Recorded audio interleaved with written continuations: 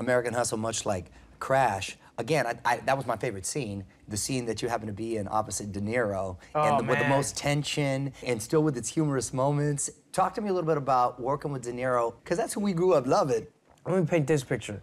It's your first day of work, and it's not my house, you know what I mean? It's their house, you know? They're all, you know, Oscar-nominated, you know, actors.